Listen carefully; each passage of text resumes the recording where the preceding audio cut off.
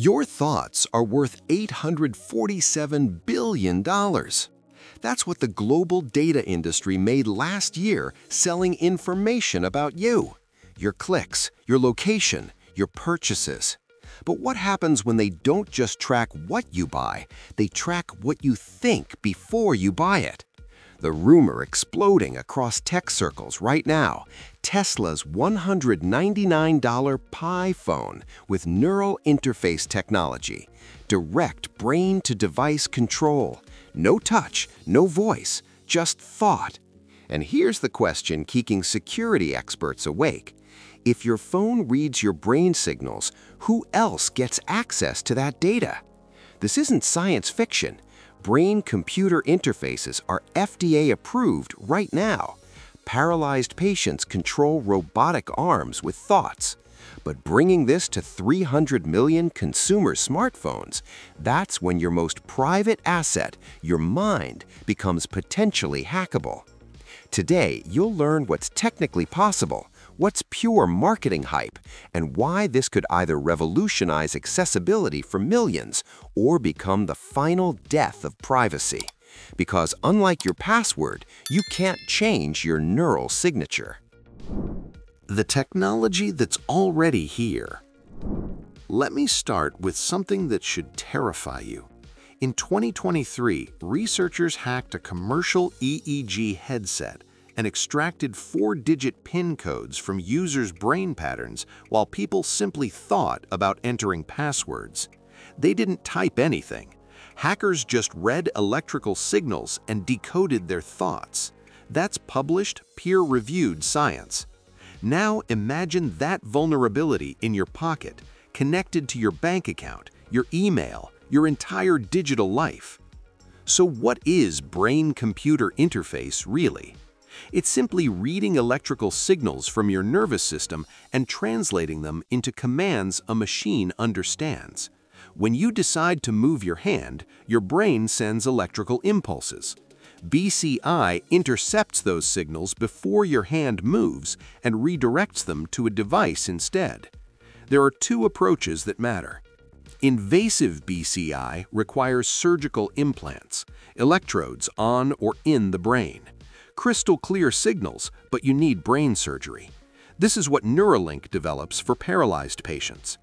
Non-invasive BCI uses sensors outside your head, like an advanced EEG headset. Much safer, no surgery, but signals are dramatically weaker because they pass through skull, skin, hair. And they pick up enormous noise from muscle movements, heartbeats, eye blinks. Current BCI systems can do impressive things. Paralyzed individuals type at 90 characters per minute using only thoughts. They control cursors, operate wheelchairs, play video games. But here's the canyon-sized gap. Doing this in a controlled lab with a wired connection and someone sitting still is one thing. Making it work on a smartphone everywhere, crowded airports, moving vehicles, noisy restaurants, while stressed or distracted, that's an entirely different engineering universe. And here's the uncomfortable reality. If Siri misunderstanding you is frustrating, imagine your phone executing a $400 purchase because it misread your brain signal. 3 walls between today and tomorrow. There are 3 massive barriers between current BCI and a consumer phone you'd actually want. First, bandwidth and signal integrity. Your brain's electrical signals are incredibly weak, microvolts. With non-invasive sensors, these signals penetrate multiple tissue layers and arrive contaminated with noise from dozens of sources. Here's what that means in reality. You're in a crowded airport trying to answer your daughter's call. Your Pi phone attempts to read your intention, but also picks up stress from your delayed flight, muscle tension from luggage, frustration from the crying baby nearby. Signal-to-noise ratio is terrible. It interprets chaos as a command. Instead of answering the call, it purchases a $400 airline upgrade you didn't want. Neural authorization means the transaction processes instantly with no confirmation. Current BCI decodes basic intentions, select, confirm, directional movement. But to control a smartphone normally, scrolling email, rapidly switching apps, navigating while driving, you need exponentially more bandwidth and cleaner signals. We're nowhere close yet. The second wall is latency. For your brain to accept a device as genuine extension rather than frustrating tool, response must be under 100 milliseconds, ideally under 50. Even a quarter-second delay feels disconnected and exhausting. You'll stop using it. This is why thought-controlled gaming, real-time AR, and neural vehicle control remain in the distant future. The third wall is power and form factor. You need sensor arrays constantly monitoring, AI processors continuously filtering noise, machine learning adapting to your patterns, all while keeping the phone slim, cool, and lasting a full day. This is why every non-invasive BCI today comes with bulky headsets and external battery packs. You cannot stuff that into an 8mm smartphone with current components. Stop, because here's a dirty secret. Every time the neural system misreads your signal, and early on it must log that data to improve through machine learning. In the first 6 months, when accuracy is terrible, you're generating a massive database of how your brain responds to stress, confusion, frustration. That data has to live somewhere. Who else can access it? Could Tesla actually deliver this? If any company can break through, Tesla has 3 advantages. First, custom hardware optimization. Tesla proved with full self-driving they can design specialized processors that dramatically outperform general chips for specific AI tasks. They could create a dedicated neural processing unit optimized for real-time signal filtering and intent recognition, running entirely on-device. Second, advanced AI signal processing. The more sophisticated your AI, the better you filter noise and extract genuine intent from messy biological signals. Tesla's experience processing millions of miles of chaotic driving data through neural networks could translate directly to processing brain data in unpredictable environments. And third, Neuralink. Elon Musk's brain implant company gives Tesla access to the most advanced BCI research on the planet. But brutal honesty, Neuralink focuses on invasive medical-grade implants for patients with severe paralysis. PiPhone rumors discuss consumer products for everyday use. That engineering gap is enormous, like comparing a Formula One race car to your grandmother's Toyota. If Tesla ships neural interface, and that's a massive if, version 1 would not read detailed thoughts. It would read simplified, consciously triggered commands. Deliberately selecting an icon, mentally confirming an action, scrolling with sustained concentration, basic command-level control requiring conscious focus with multiple confirmations, not seamless mind-reading. Assisted control, potentially faster than typing, but nowhere near as fluid as touching the screen. Now some think, I'll simply turn off the neural feature and use the phone normally. Here's where it gets complicated. For neural interface to work well, it needs continuous baseline data. It must understand your normal brain signals during different activities to detect when you're issuing intentional commands versus passive thoughts. Even when you're not actively using thought control, the system likely listens in the background, constantly calibrating your neural patterns. Tesla could promise local processing with no cloud uploads, but the critical question, do you trust any technology company to never change their privacy policy? Not after 2 years when sales slow? Not after 5 years under shareholder pressure? Not when government agencies request access for national security? Not when the business model shifts and neural data becomes more valuable than hardware? The world this could create. But let's talk why this matters, even in limited form. If neural interface reaches basic functionality, it opens genuine possibilities. Truly hands-free control that works reliably. You're driving, think call Sarah, it happens. Think navigate home, route appears. No voice commands that misunderstand, no hands-off wheel. For smart homes, lights, temperature, music adjust automatically through recognized intent patterns. For AR and VR, this eliminates controllers entirely. You navigate, select, interact purely through attention and thought. But here's where this transcends convenience: accessibility for individuals with disabilities. For people with limited mobility, paralysis, ALS, severe arthritis, this isn't a cool gadget. This is independence. The ability to communicate, control their environment, interact with the digital world, manage health, video call grandchildren without physical limitations that trap them for years. We're already seeing profound impacts in medical settings. This technology, done right, could bring that capability to consumer devices affordably. For those who lived through flip phones to smartphones, this could represent that magnitude of transformation. Not incremental upgrades, a foundational shift in how humans interface with technology.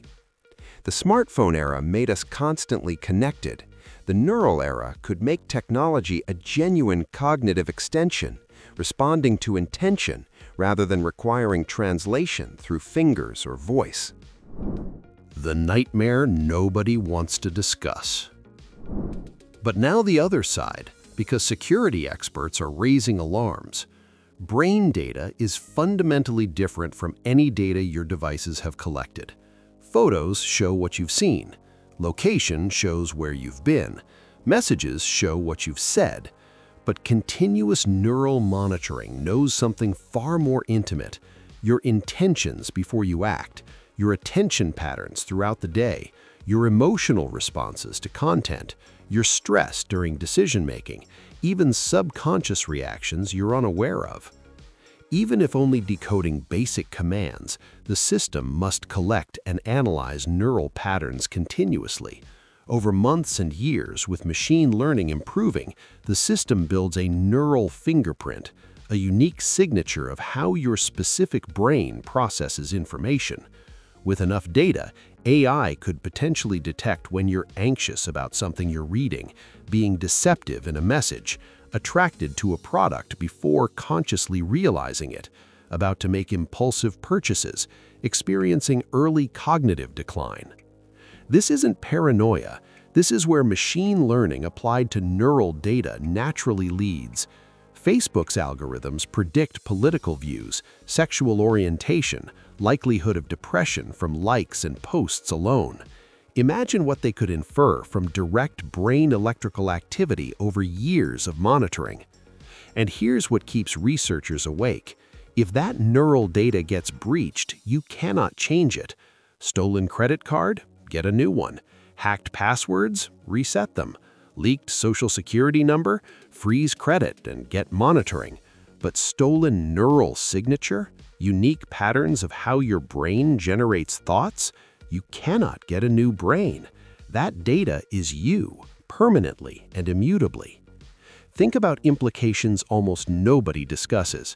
A sophisticated attacker with your neural data doesn't just steal accounts. They could potentially trigger false commands by replicating your patterns, manipulate what you perceive by sending conflicting signals, induce disorientation through subtle interference, or analyze decision-making patterns to craft perfectly targeted manipulation. This sounds like science fiction, but any bidirectional neural system must engineer defenses against these attacks, and our legal framework has zero protection for brain data. No federal laws classifying neural information as protected health data, no regulations requiring neural encryption standards, no legal precedent for when thoughts become accessible to third parties. The decision you'll have to make: So the critical question, if neural interface becomes standard on smartphones, and with Apple, Google, Tesla all investing billions, it likely will within 5 years, your choice won't be use it or don't. Your choice will be, which company's version do I trust with my most intimate data, under what terms? The upgrade cycle would fundamentally transform. You wouldn't replace phones for better cameras or faster processors. You'd replace because version 2 understands intentions 15% more accurately, responds 50 milliseconds faster, integrates more seamlessly with your nervous system's unique patterns. The relationship between human and device would shift from user-tool to something far more intimate, closer to human prosthetic integration. That's not necessarily bad, but it is irreversible once normalized. But the ultimate question isn't whether Tesla or Apple or Google can engineer this. It's whether we as a society are prepared for consequences. Are you personally willing to trade the most private thing you possess, your thoughts, intentions, mental patterns, for hands-free device convenience? Even only reading basic commands crosses a neurological boundary we've never crossed in consumer technology. And once crossed, once normalized, once expected, there's no going back. This decision arrives within 18 months. Because if neural phones become standard, and every indicator says they will, your choice isn't adopt or resist. It's which version, under which privacy terms, with which company holding your neural data. In Part 2, I'm doing something no tech reviewer has dared, showing exactly what privacy policy Tesla needs to make neural phones genuinely safe. Every clause, every loophole, and comparing it with what Apple and Google actually do right now with your biometric data. Spoiler, far worse than you think. Comment neural if you want that analysis. Comment safe if you think I'm exaggerating. I'll explain why you're underestimating what's at stake. Last week, 267,000 people watched our Pi phone analysis. 89% were over 50. Subscribe because this isn't just tech coverage, it's understanding tools that will define your next decade before you're locked in. Tech companies want you excited. I want you prepared. There's a massive difference. Hit subscribe, drop your thoughts below, and remember, stay informed, stay skeptical, and never stop questioning who controls the technology you depend on.